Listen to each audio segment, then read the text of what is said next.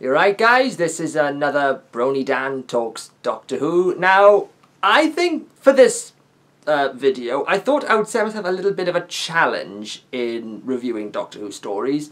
And that challenge would be that I would look at every single story in season 16, which is basically Doctor Who's first, I guess you could say, proper season-long arc, which is, of course, the Key to Time season. Now, the reason why I'm doing this is because it's just a bit of fun, and, you know, I gotta admit, I'm actually quite fond of season 16 as a whole, basically.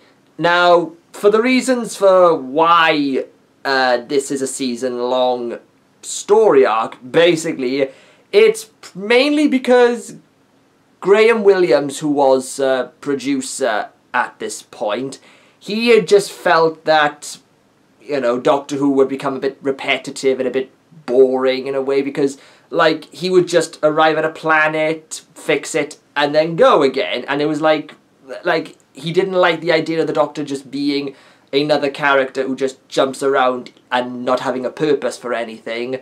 So basically, he decided, right, we're going to give him a purpose. We'll create these beings called the Guardians, you know, the White Guardian and the Black Guardian, and we'll give them a higher purpose than the Time Lords ever had, and we can have them send the Doctor off to look for these 6 segments of the Key to Time, which, you know, controls, which sort of, like, it controls the sort of the balance of the universe, basically. We'll get the Doctor to search for them. Every story will be about finding the segment to the key. We'll give him a new companion, which of course is Romana, and we'll just see what we can make of that. So that's basically why this arc exists. And I think, honestly, I think it was a good attempt. I quite like what they did, and I like some of the stories that they came up with. So, basically, what better way to start than by looking at the very first story in the arc, which is, of course, the Ribos Operation. So, the Ribos Operation is, as I just said, it's the first story to look in searching for the Key to Time, and in this, in this story, the Doctor and Romana and K9 at this point, they are sent to the planet Ribos to search for the first segment, and they get involved in a, there's like a, I saw that there's a trading or a seller on the planet Garen and his assistant Unstoff. They're planning to sell the planet Ribos to this exiled tyrant called the Graf Vindicay, and basically the Doctor is mainly, he's just there to try and get the segment and get off the planet, but there's also some struggles in a way, because they believe that the planet Ribos is a source for this mineral called Jeffrick, which is said to be one of the rarest and most powerful minerals in the universe. And basically the whole point is again, get the Key to Time, basically, and to sort of try and figure out why Garen wants to sell the planet, you know, what does the Jeffrick has to do with any of this. And again, it's a fun story. Like, there isn't, like I said, there isn't a lot in a way of a strong story, but it's just fun watching the characters interacting with each other. And I think that's what I say is the big highlight for the Ribos Operation, is the characters in it. I think a lot of people tend to forget that Robert Holmes wrote this story, because, for those of you who don't know, Robert Holmes is regarded as the best writer that Doctor Who ever had. He wrote a lot of the classics like Spearhead from Space, Terror of the Autons,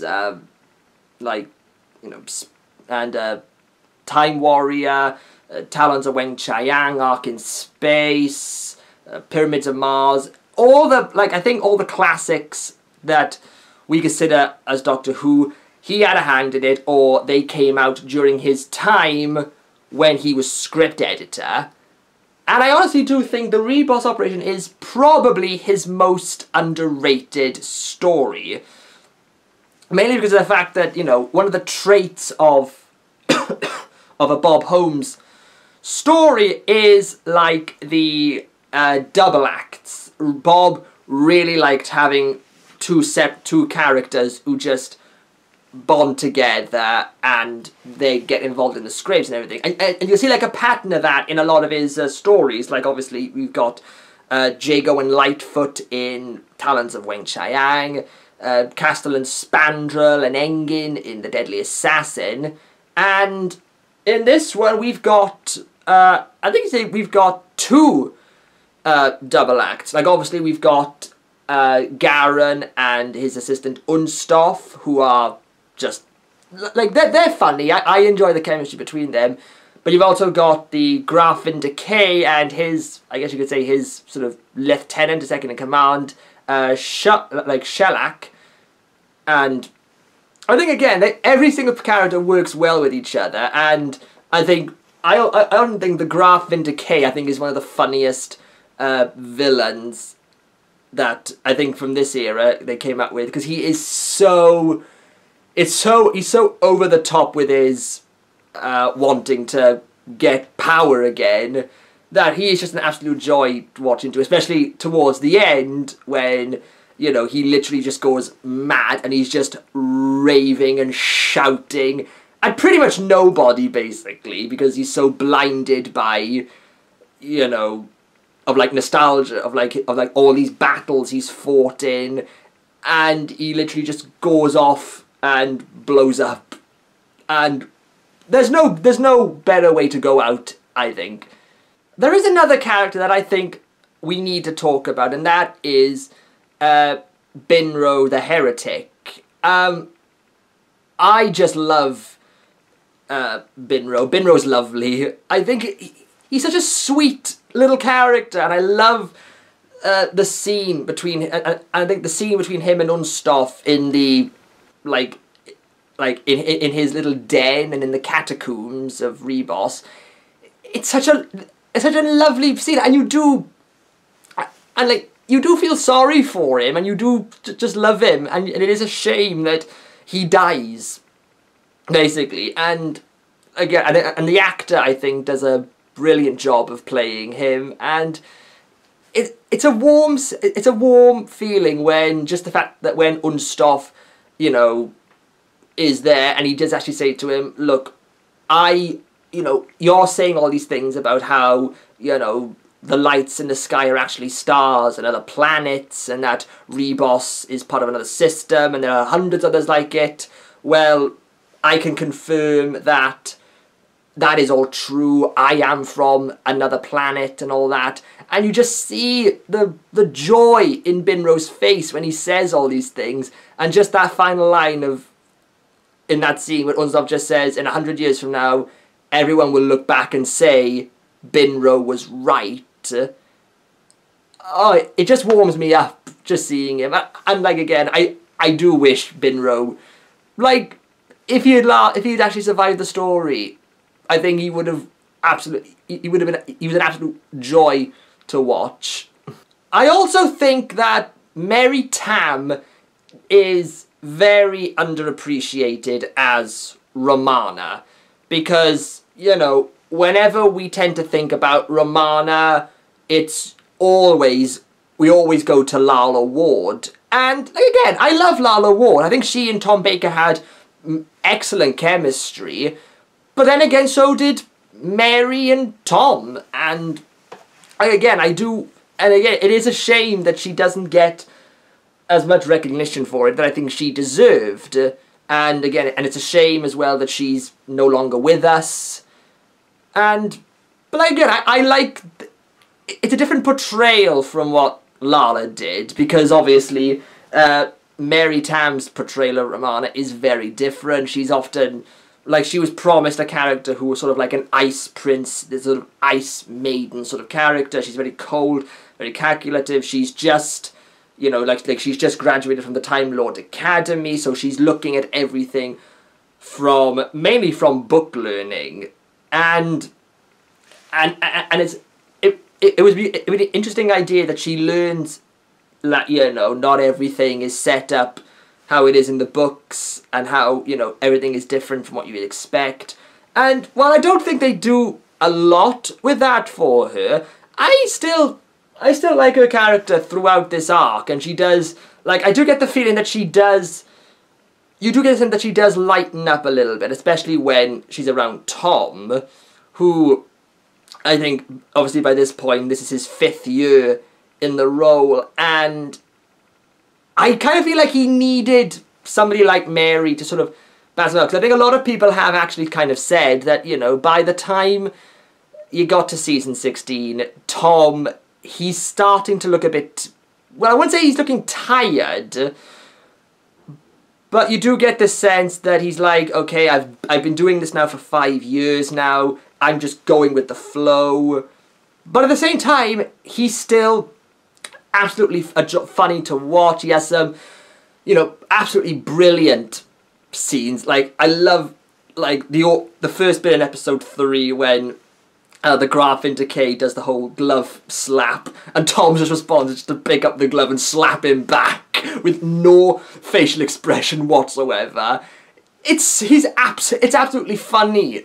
And I think, again, this is sort of where I think you get the humour just right in a story like this. The humour and the story and everything, it just balances out right. Even though there isn't a lot in the story, I think the humour in this one does sort of help to level it out a little bit.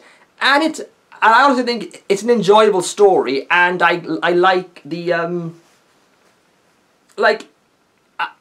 I think it's a good way to introduce this idea of the arc that we're going to be going on. And obviously, I think, for spoiler warnings, in case you actually want to see the story, I'm not going to explain what the segment is, because the White Guardian explains at the beginning of the story that all the segments are hidden, and they're all disguised as different objects. So for that, just for the sake of, you know, keeping it a surprise as much as I possibly can, I won't be saying exactly what the segments are disguised as, if I can help it. I think later on I probably won't be able to, but that will be just for the sake of the story. So I think you can probably tell what story I'm going to be talking about, where I'm going to need to say what the segment is. And yeah, that's all I can really say for the Ribos Operation. I think it's a very underrated story, in my opinion, and it's a great introduction to season 16. It's a good introduction to Romana and her character. I liked like the different double acts we had in this story, and, you know, we did get a little bit of a more introduction into the universe in a way, where introducing characters that are beyond the Time Lords with the Guardians, which obviously with New Who, they tend to completely ignore that the Guardians ever existed, so that the Doctor can be the ultimate being of the universe and everything revolves around the Doctor. And yeah, I fucking hated that in the new series. And again, the Timeless Child sucks. I'm sorry I'm bringing that up again, but it's just one of those things where you just, like, you had a good basis with the Guardians and even, like, the Eternals in what was it, Enlightenment. You had characters who were quite these beings that were bigger than Time Lords, and yet you completely disregard them just so you can make the Doctor basically Space Jesus. And that annoys me.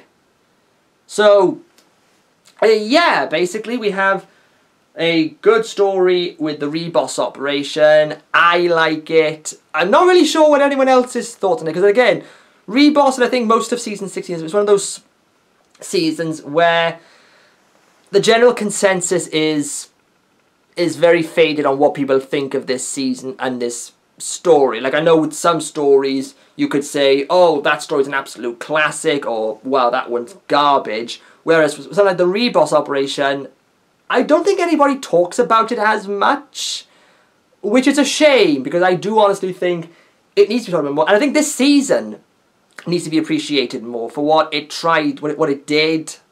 And yeah, that's it. I like Ribos Operation. It's a good story and everything. It's great. I love it. And so, yeah, that's it for this story. Join in next time where we take a look at the next story in Season 16. A rather interesting story for a lot of reasons. And that is, of course, will be the Pirate Planet. So, yeah, see you then for that one.